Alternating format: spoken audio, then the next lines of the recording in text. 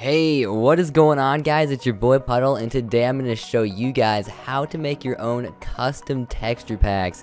We're going to be in the 16x resolution for today, but for my next episode in the series, I'm going to show you guys how to use higher resolutions like 32x all the way to 512. So even though this is 16x, it's a very good way to start out making texture packs, and anyone who starts making texture packs may want to start in 16x because it's the easiest way to learn. It's also really simple to start out making a sword, as certain textures like bows and armor are a little bit more difficult. So I'll show you guys how to make swords today, and I got way more things to show you, like golden apples, armor, GUI, status bar, and way more. The first thing I'm going to talk about is that there are actually a lot of ways to make unique swords personalized to your own style and texture pack.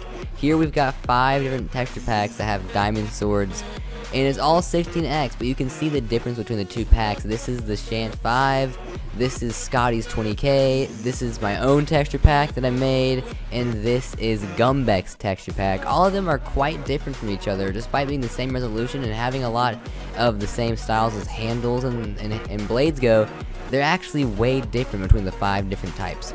In order to make your own texture pack, you are going to need paint.net. It's a free program. You can find the download link in the description. It's what I use for all of my textures and things like that. It's super easy to download. Just download it, open up, and you're good to go. Once you have paint.net open, go to File, hit the New button, and you're going to go for the width and height of 16 by 16, which is the resolution for the best FPS in Minecraft.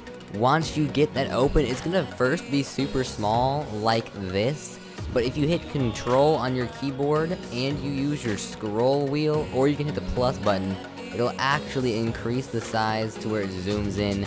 This is actually a lot faster than like hitting the zoom key like over and over again. You can just do Control, plus or minus, or Control in your scroll wheel. Right away, you're going to use the select tool, and you're going to delete everything so the background is 100% transparent. When making a texture pack from scratch, it's always good to get inspiration from other textures that have already been made. Make sure to give credit if you think you've copied someone enough, or if you're making an edit to their textures. But in today's video, I'm just going to show you guys how to make a similar sword to some of these.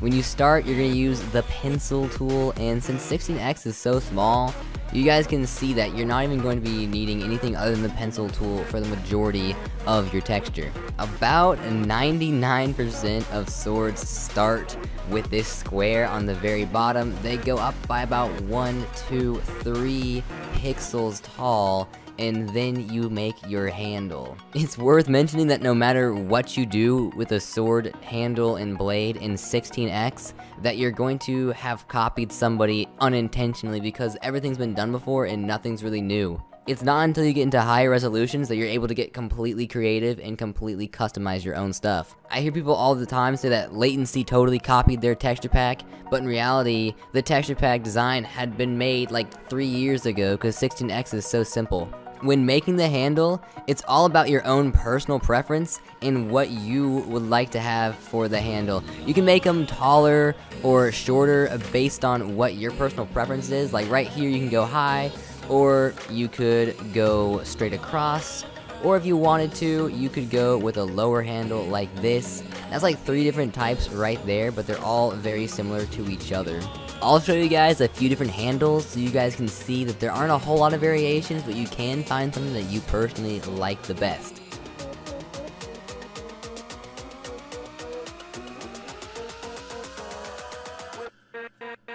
This one's kind of cool in my opinion, and we may end up going with this one for our finished product, but I'll show you guys one more.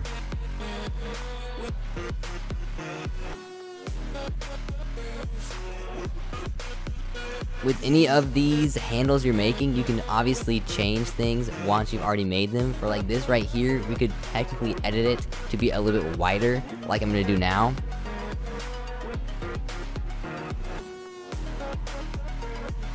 That was a super small change, but as you can see, it does look a lot different, so definitely don't be afraid to mess around and keep on going until you find what you want. Now for the blade, we're going to use the line/curve tool. You're going to hold down the shift key while clicking this, that way it makes an actual perfect line, and you can choose whether you want it to be a taller or shorter blade. I'll show you guys a taller blade and a shorter blade.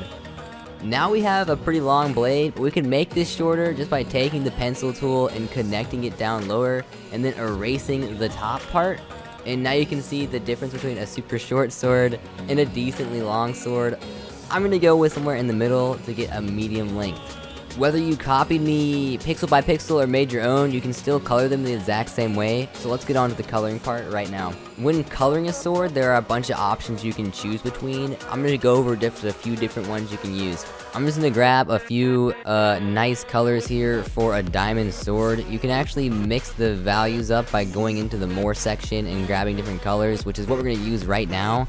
So to get a pretty cool fade out color, I'm going to use this blue right here. I'm going to use the line tool. I'm going to hold shift on the third row. See, it's one row, then 2 rows, and then 3 rows. So I consider it to be 3 different rows, and for each row I use a different color.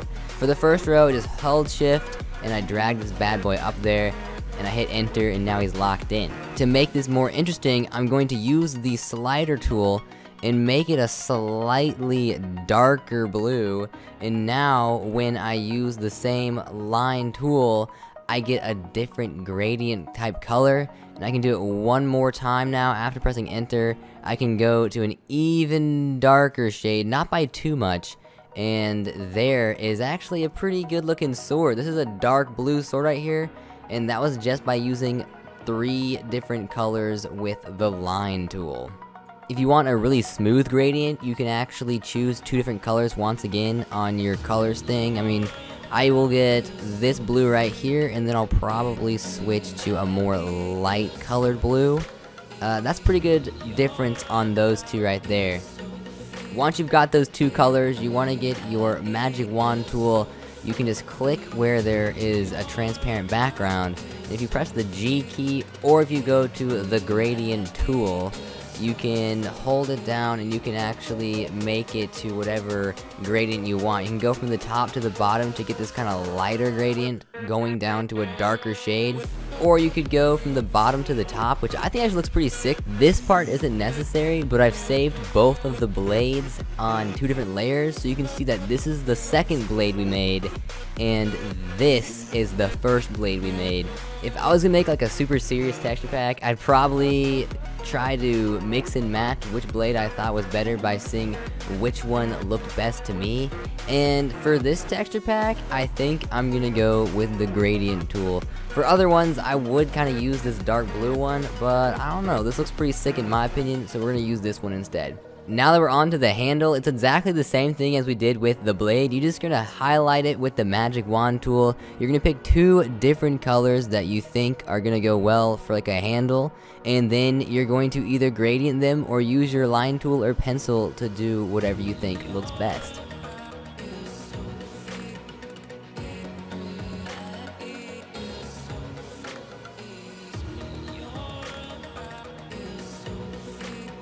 This is a tough call, dudes. I don't know which one looks better, dude. I don't know. Tell me in the comments which one you think is the better blade. Or the better handle, I mean. I'm gonna go with the first one. I think this one looks a lot better for the muted colors. So I'm gonna use this one. This is already looking pretty sick, and I definitely think this will make a good sword. We're basically done here, but there are a few things you can do to make it even more special and unique. One of the things is changing the outer color of the diamond sword up top where the blade is. I'm talking about these pixels right here. You may want to have a gradient on those as well. By highlighting the dark part of the blade, which is black, I can now use the same thing by getting the gradient tool that I want and just gradient the blade, but I want to make sure it's not too different from the initial black color, so I'll probably just use a regular color of black, and then I'll use something similar inside the blade with the color picker tool. I chose the darkest blue from the top of the blade and then the black for the bottom of the blade, and I just kind of faded it upwards, and I think it looks a lot cooler now. This looks really good in my opinion, so I'm pretty pleased with the result. Now all that's left for me to do is just save the file as diamond_sword.png, and I'm going to drag that file into my texture pack folder for my test pack. I always have a texture pack folder as a test pack, so I can just load it up and see what textures I've been making so far to see if they look good. So now that I've put that in there, I'm going to go in game and I'm going to see what it looks like. But if you guys need help on how to put these inside texture pack folders or whatever, let me know in the comment section. I can either write you a comment back or make a future video on how to get all of the files and folders fixed. Here we are in game with the texture pack loaded in, and I gotta say, this actually looks pretty sick, dude. I really like the pack. I mean, this is a really cool looking sword. It's got a lot of cool themes, like kind of like an ocean theme here. But I'll drop it on the ground so you guys can see just what it looks like. It looks really nice in my opinion, and it was super easy to make. I may have gone a little overboard on the tutorial, but it doesn't take long at all. Nowadays, I can make a 16 by 16 diamond sword in probably like 5 or 10 minutes, and it doesn't actually look bad at all. Like I said at the beginning, if you guys want to see more tutorials on how to make texture packs, whether that be different resolutions or how to make a bow or a fishing rod or food items or potions or whatever, I can show you guys tutorials on that, or higher resolutions from 32 to 512. I can show you guys how to use the files and the folders, how to make animated textures, and all that stuff. So if you have any interest, be sure to leave a comment and let me know. Also, let me know what you guys thought of the sword. I thought it was pretty sick. But with that being said, I hope you guys enjoyed the video. Leave a like or subscribe if you're new around here, and I'll see you guys in the next video or stream. Peace out.